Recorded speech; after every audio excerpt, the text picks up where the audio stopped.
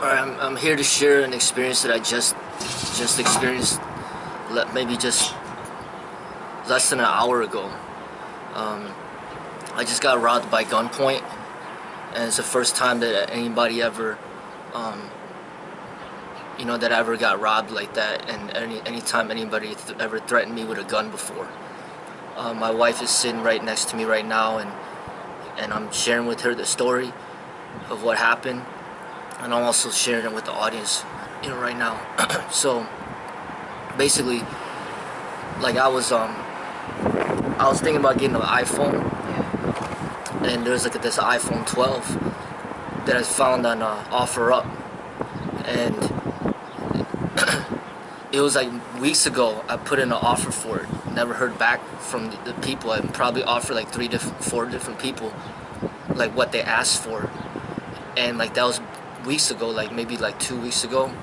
And all of a sudden I get a message today saying, are you still interested in it?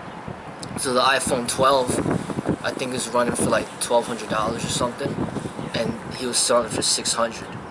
And it's a picture of like all I saw was a picture of a white dude selling the phone, right? And then he's like $600, and he's like, all right, we're supposed to meet up. So he said, could I pick it up? And then I said yes, and I'm like, what's the address? He gave me the address, and I saw that the address is maybe about 35 minutes away. I wasn't familiar with that area, but it was about 35 minutes away in the south, like by the loop. So he said, I said, all right, I'm gonna come on my way. I'll be there around 12:30, and then from there, I text him when I'm on the way. And then he said, all right, can you let me know when you're 15 minutes away? So I'm driving, and like 15 minutes later, 15 minutes left on the GPS, I let him know. He's like, all right. So I get, I kind of get lost because there's like all this downtown is just kind of hectic. Yeah. But then I was like looking around, finally I found the area. And right when I got off the exit, it wasn't like that downtown feeling anymore. But it was near downtown. But as soon as I got off the exit, it was kind of like more run down. So as soon as I drove out of that exit, I'm like, man, this area, because I'm thinking I'm gonna be buying it from downtown. Yeah. So. And I didn't know if it was a private residence. I didn't know if it was a business location. I just put in the GPS, and then when I got off the exit, that area was just kind of more run down. So that kind of like made me feel like, all right, what's going on? You know what I'm saying? And then I pull up to that address, and then it's basically like a home. Like not a home, but like a duplex. Yeah. And I was on that street, and that area, it just didn't, it more like a rundown, more of a poorer area. Yeah. And, and then I text the guy, I'm here. And then I look out I kind of already felt like, what, I don't know what's gonna happen. So I took off my seatbelt, and I turned off the car, to wait. And I didn't know if somebody's gonna run up on me or something like that. So that's why I took my seatbelt off. And then when I said I'm here, the guy, he came out. It was like a kind of like a teenager. And he, a black teenager, and he's like here, and I'm like here, and then as soon as he started to come out, he had another friend with him, and they're both, like teenagers, like maybe 17 or something. They're both male black, and they came out of the resident, and then I got out of my car to kind of like, I was gonna like look at the phone by my car. Yeah. So he has the box. One of them, he has a box of the phone, and he's walking towards me. The other one's walking towards me, and then they're looking at the box, and then I'm like, okay. And then I wanted them to come closer to me, but then we started to meet in the middle of the street, and then I'm like, can I see the phone? And he's like, yeah. And then he started to walk back towards his residence. So I started to walk towards them, and he's like, all right, let me see the cash. And I'm like, can I see the phone first? And he's like, I'll let you see the phone if I can see the cash. And I'm like, can you just take the phone out so I can see it before I show you the money?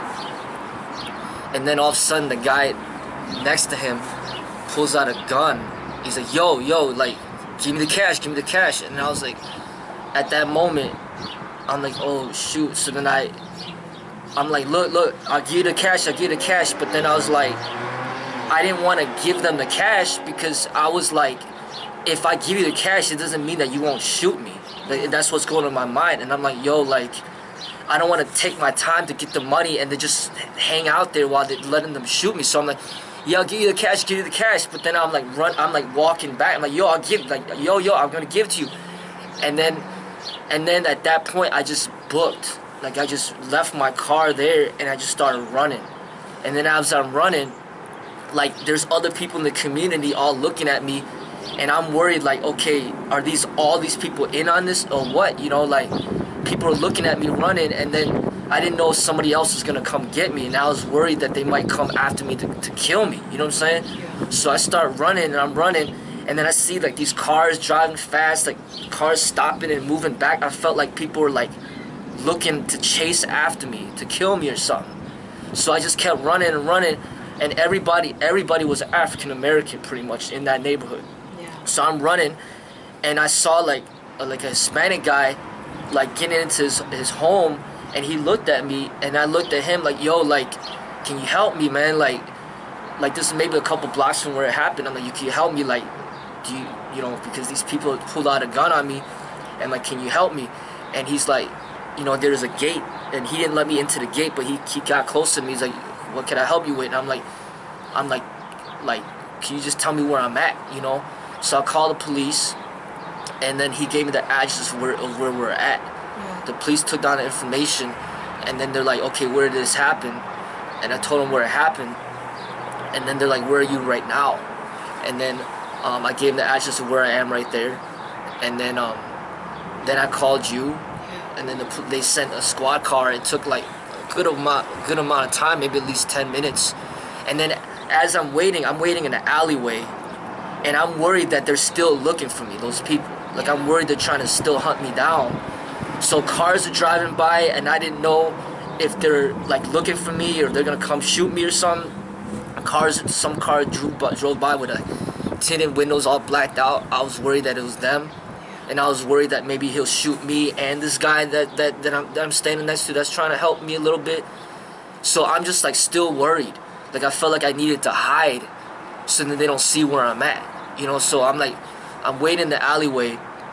Maybe 10 minutes later, the police show up, and then the police is like, yo, like what happened? And I told him, like, hey, you know, these guys robbed me at gunpoint, and that's the address is this address, and I want my cars over there. I'm like, is it okay if you escort me to get my car back? You know, first I didn't know if they stole my car. I didn't know if they destroyed it. I didn't know what's going on, you know. Yeah. So he's like, yeah, jump in the car. So I jump into the car with him, and then he drives back over there, and then he's like, okay, where did it happen? Like, right there. And he's like, okay, let me go in there and take care of it. You know, get you your money back or whatever.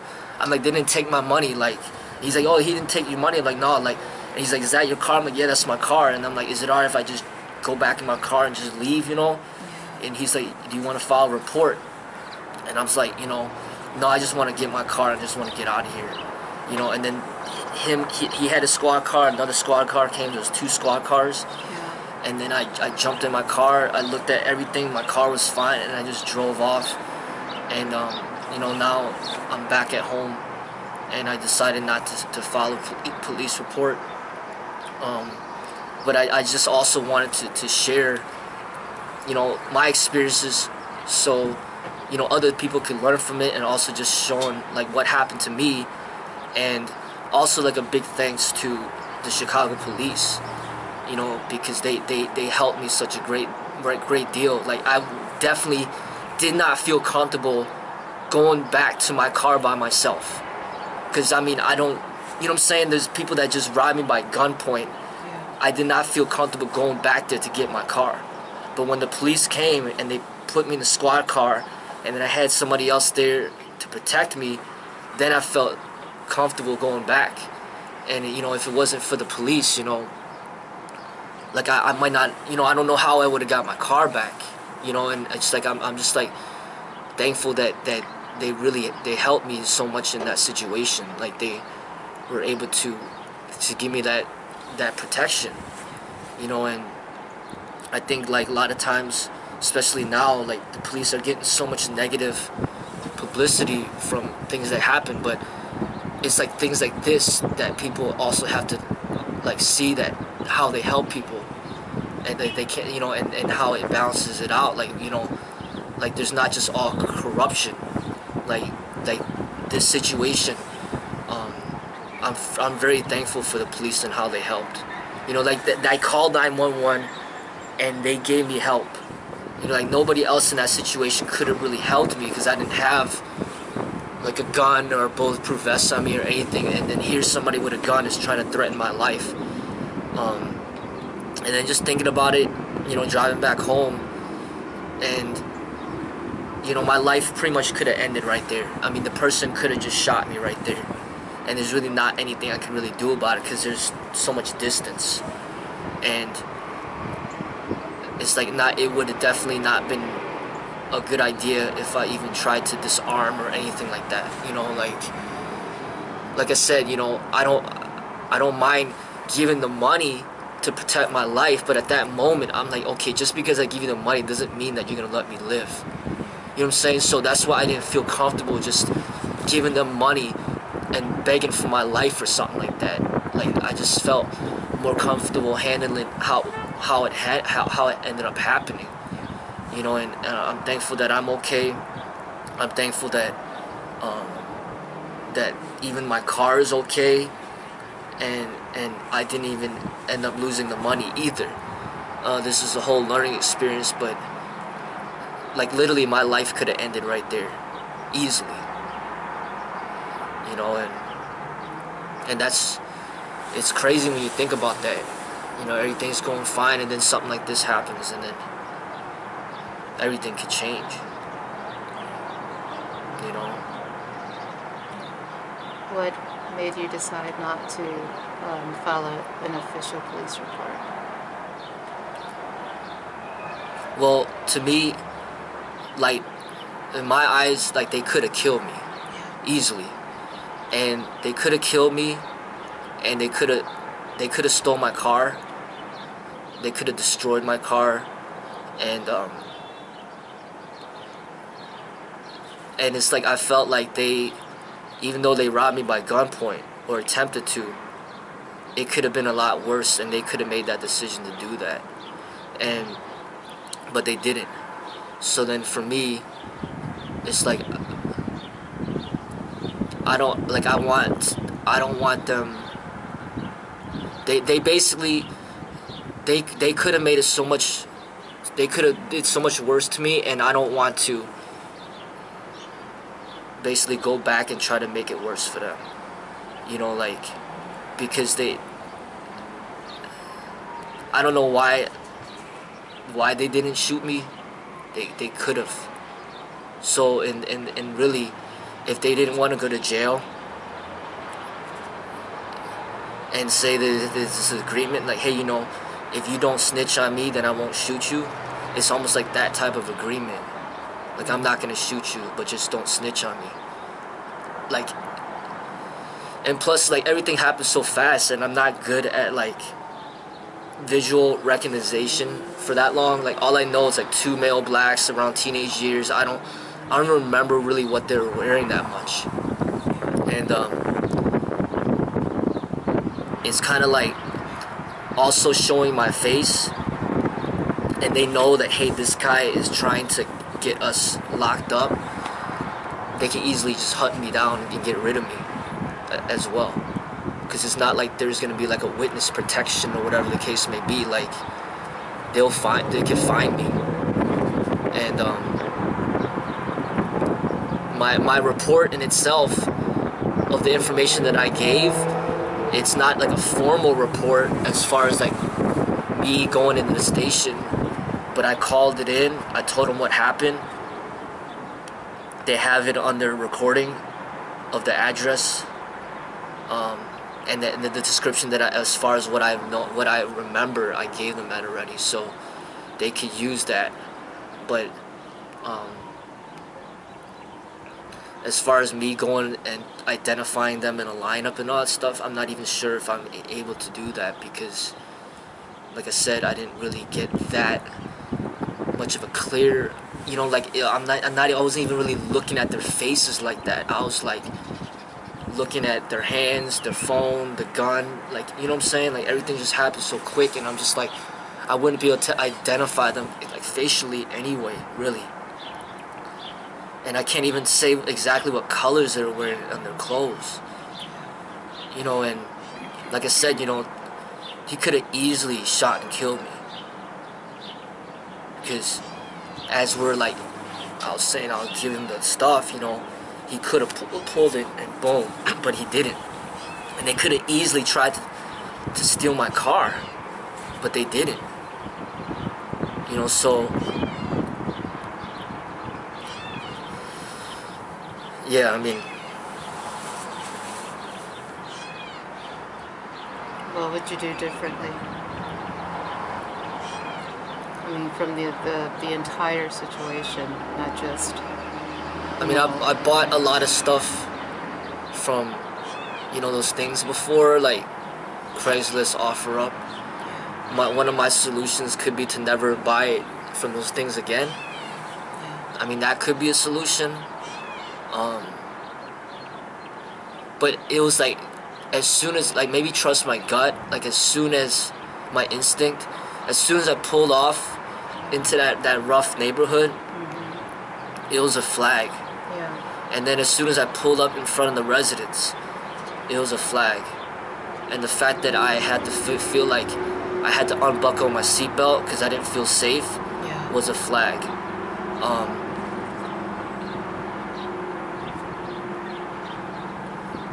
The fact that the picture of the profile didn't match who were selling the phone was a huge flag.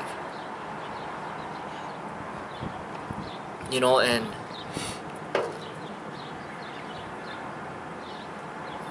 it's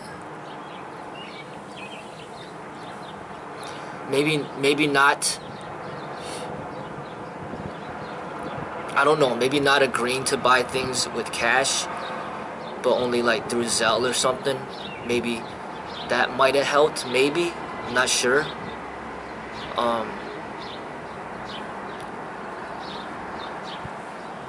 But maybe meeting in a public location, like a McDonald's or something, or where other people are there, like not meeting somebody, not to agree to meet somebody at their private residence, could have helped. I think the biggest thing is your gut feeling. All those red flags that you got.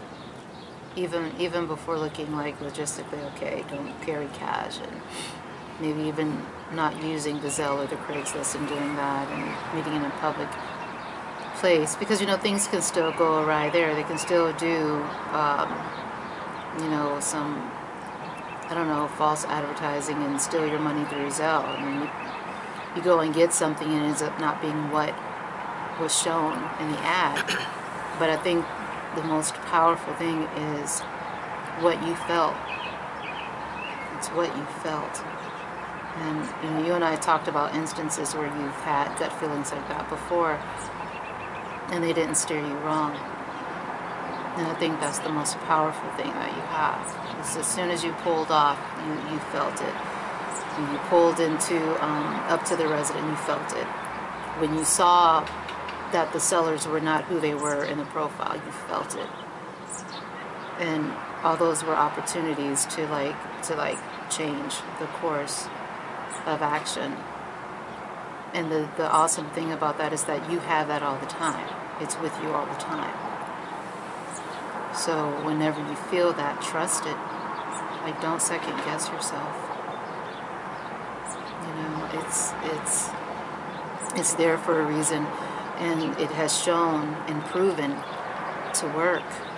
Like, you felt all of this stuff, and it was for a good reason. It's because this was not an actual transaction. These were individuals who were trying to rob you and harm you. And your gut feeling, it alerted you of that. And I think that that's something that we have to learn as individuals, is how to trust ourselves, especially in situations like that. Circumstances where we can't explain it, but our gut is like, no, you probably don't want to do that. You know. But really learning to trust ourselves. And I am just so thankful that you're safe and that nothing happened. I can't imagine getting a different type of phone call. You know, and so I'm thankful for your instinct to run. Because it stated that, you know, in situations like that, run for your life instead of trying to fight or talk your way out of it. Run out, get the hell out of Dodge, you know. And that's something that Dee said too. She was like, in circumstances, she said, well, what happened? I said, he ran. And she said, good, that's what he's supposed to do. You know. So. Yeah, because at that point, another red flag was teenagers. Like, why are teenagers selling me something that's like over $1,000? You know, like $1,300. Yeah. You know, and there's just all these things going on with these carjackings with teenagers involved. Teenagers committing crimes and things like that. And there's two of them, you know. It's not just one. And that's another red flag. Like, why are two people trying to sell, you know, I'm buying something from somebody, but why are there two people? You know, because basically what was happening, I was looking at that one person, and I was already, like, honed in to look, because at first I'm like, okay, you know, what's going on? Why is he like requesting to see my money like that right away? And then I'm like already worried, but then I'm looking at him, and I'm looking at his hands. Where are his hands? But while I'm looking at him, the other guy had the gun. Yeah. And then next thing you know, I look at the other guy and I see the gun, and I'm like,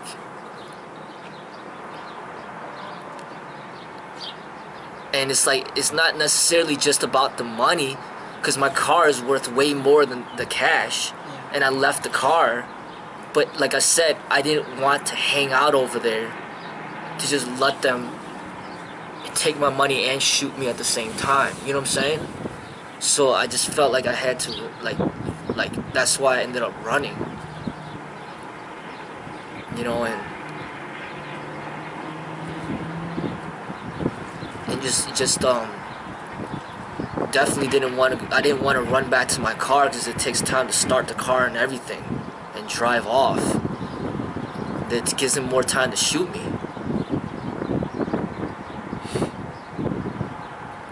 You know, so it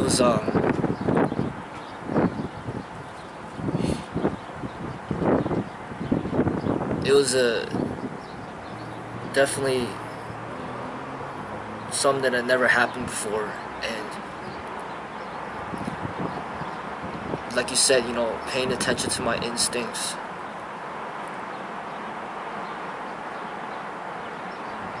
And just being more careful with my dealings with business transactions online.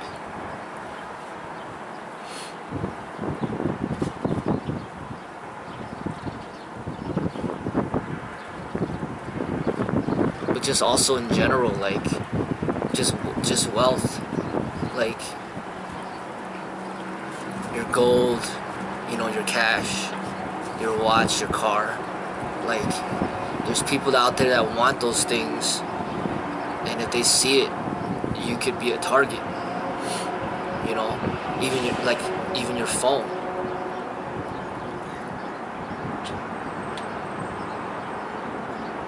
But it's just crazy to even think that I just could have died right there. You know.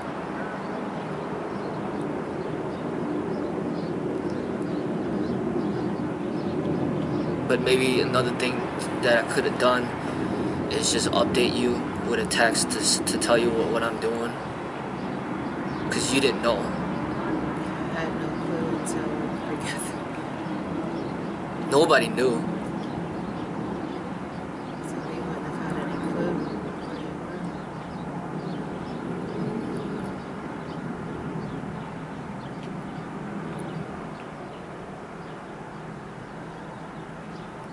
because I've done, I mean, I've done a lot of business transactions, you know, and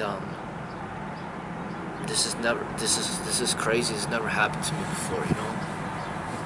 Last time I bought something, I bought like an Xbox from somebody. He told me to meet them at the police station. See? Yeah. Police station. That isn't going to happen at the police station. Without the police knowing, hopefully without the police knowing. But that's why, depending on how much he was selling it for, and the fact that Xboxes are things that people would want to take. You know, and so to make that type of request. And then if the person's not willing to meet you at a place like that, then it's probably a good indicator that it wasn't a sound transaction anyways. You know?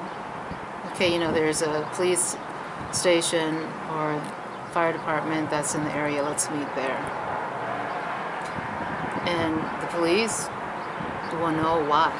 They'll know why. Someone asks, everything okay? Yeah, we're just, you know, business transaction from higher, or is it higher up?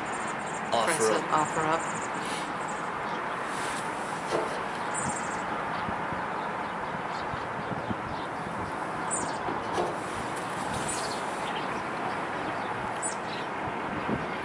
It's crazy. So glad you're safe.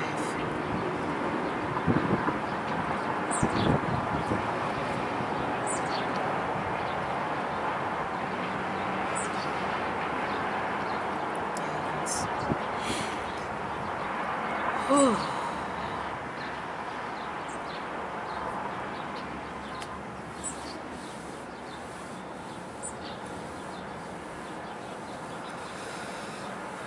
Anything else? No. All right. So I wanted to share that experience. It's definitely relevant to the martial arts, relevant to the things that I teach about. And once again, you know, I'm really thankful for the Chicago police, and you know, and just the police in general, because this is a direct example of, you know, why we need them, you know. And there's people out there that just really don't care about anything, and they're willing to kill you, you know, for things that they want. And we need protection, you know.